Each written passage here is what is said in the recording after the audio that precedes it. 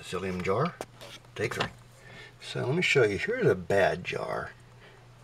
Now if you swirl that up, you can see really kind of nasty looking. It's a bunch of broken chunky crap and looks like bad pond water or something.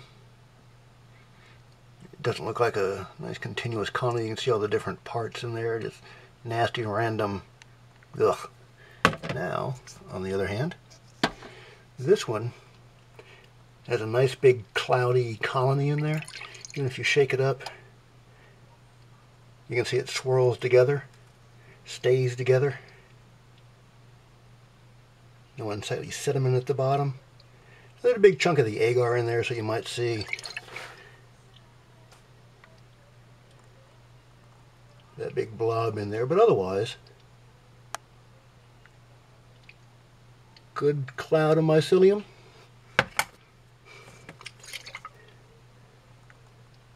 Cloud of crap.